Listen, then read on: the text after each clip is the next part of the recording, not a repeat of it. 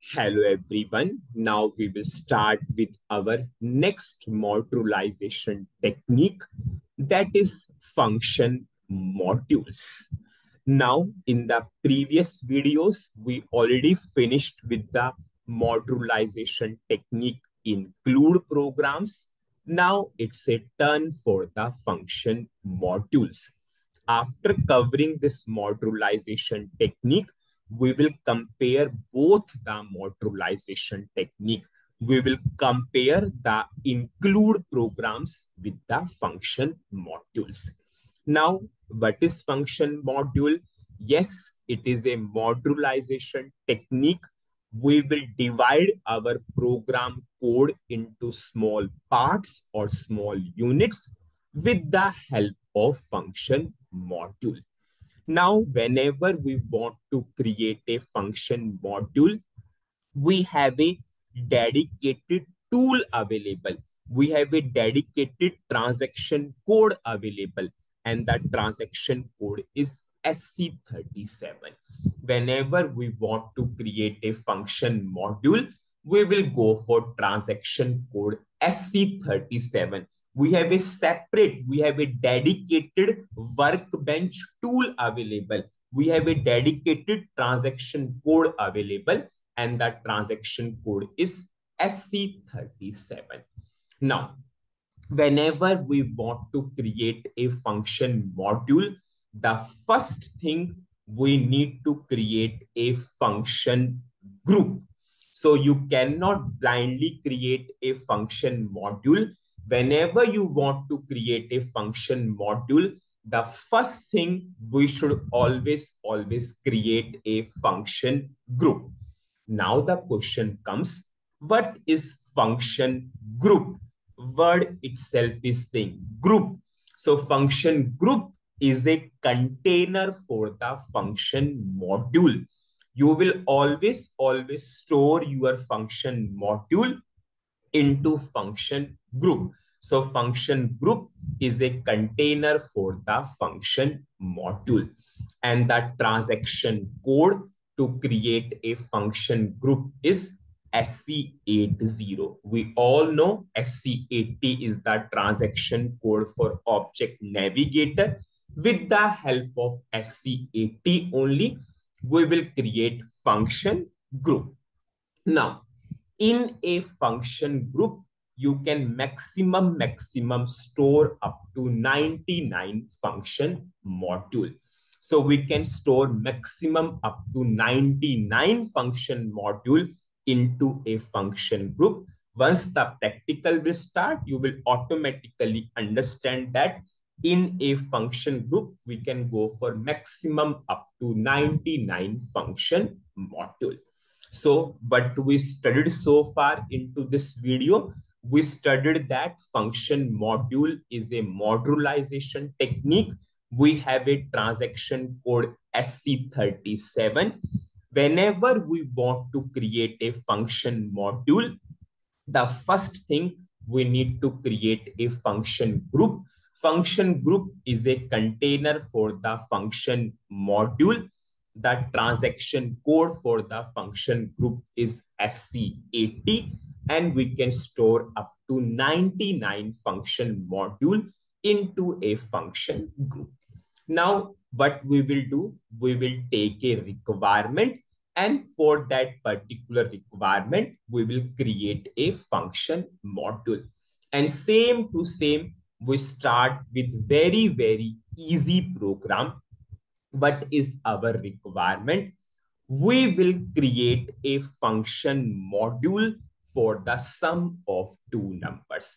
In the previous videos, we created a program for the sum of two numbers.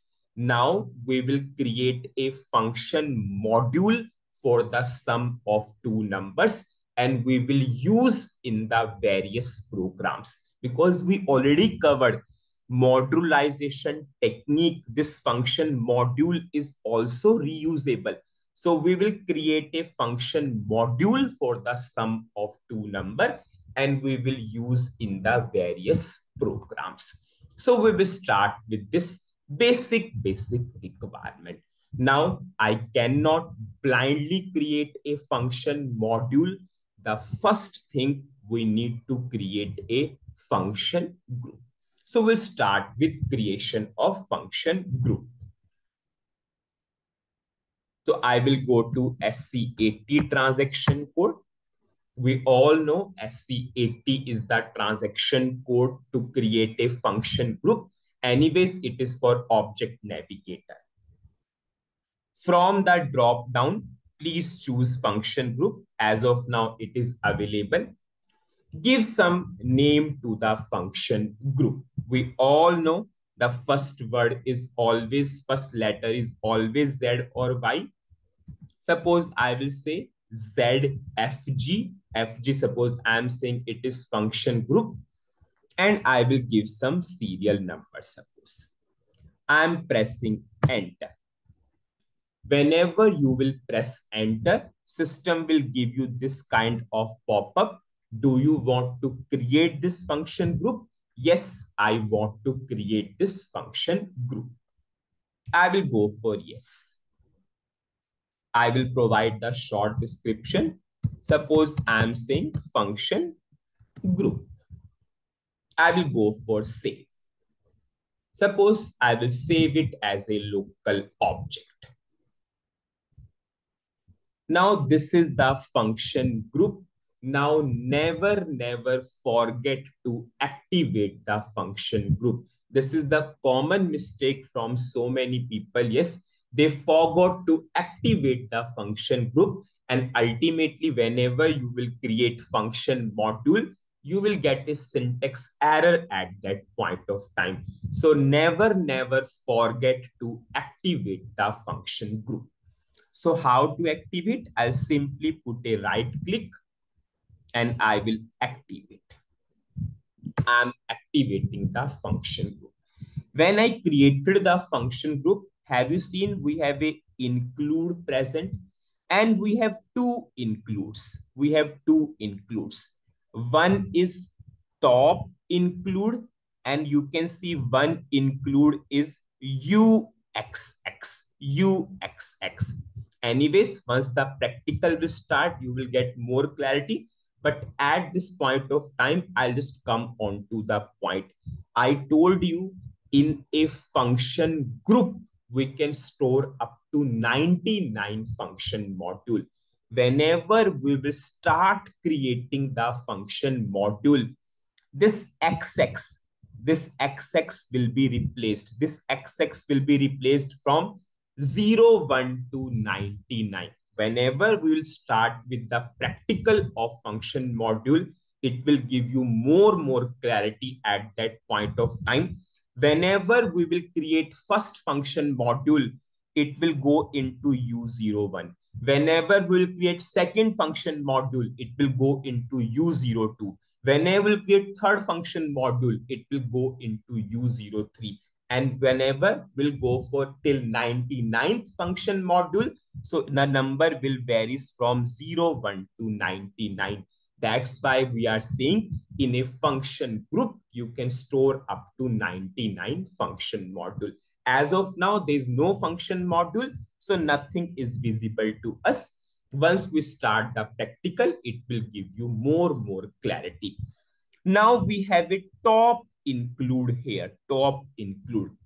Whatever we will write here in the top include, it will be accessible throughout the function module. Suppose you have 10 function module. So whatever you will write in the top include, it will be accessible by all the 10 function module. Or you can understand in a way, this is a global part of the function group. This is a global part which is accessible by all the function module which are available in that function group. Most important part, anyone can ask you that whenever you are creating function group, what are the two includes already present there? The answer is one is top include. Whatever you are writing in the top include, that is a global part of this function group. That is a global part of this function group. Whatever we will write in the top include, it will be accessible by all the function modules of that function group itself. Now, the second include is all about the function modules.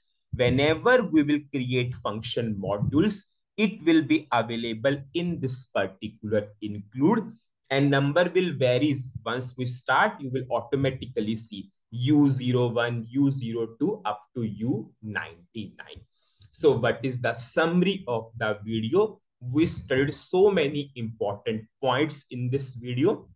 We started with function module. Function module is a modularization technique. The transaction code to create a function module is SC37. Whenever you want to create a function module, the first thing you should always create a function group. What is function group? Function group is a container for the function module. In a function group, you can store up to maximum 99 function module. That transaction code to create a function group is SC80. And we created one function group through SC80 transaction code. Never forget to activate the function group. Whenever you are creating function group, two includes are present there. One include is top include. Top include means it is a global part of that function group. Whatever you will write there, it will be accessible by all the function modules available in that function group. And the second include is all about the function modules of that function group, and varies from U01 to U99. Once the practical will start, you will automatically see that point. In the next video, we will start with the creation of function module. So that's it in this video. Thank you.